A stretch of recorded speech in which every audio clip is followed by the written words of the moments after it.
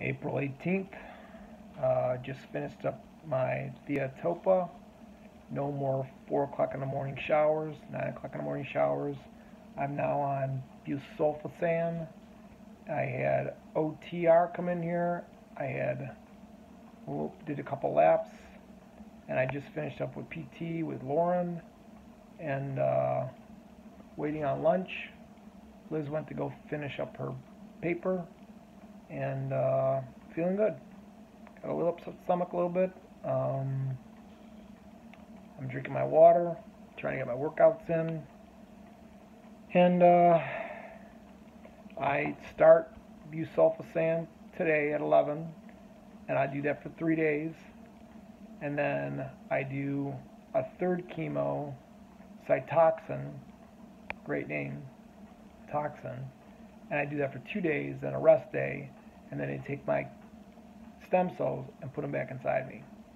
And I saw a post where someone took holy water and had the chaplain bless it and put it in the warm water that they use to thaw the stem cells, and then the chaplain blessed the stem cells before they put them in the body.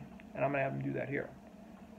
I think that's an awesome idea. And I got these hiccups now going too from the chemo. But other than that, feeling good. That physical therapy was a little rough on my left foot because it's still not healed. And the locks are probably going to be falling out here shortly. I really don't give a shit. That's the least of my worries. And you got your good, like any job, you got your good employees and your not so good employees. And some of them really do treat you like a human, others treat you like a piece of meat. This is patient 2573, not Jason Berger, Berger.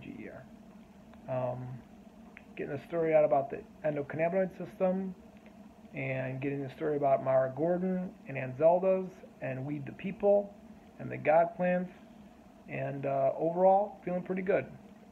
I'm waiting for lunch right now, and I'm gonna, I don't know, maybe play the guitar, or I don't know, waiting on some phone calls. I want to talk to my buddy Tom, and that's that.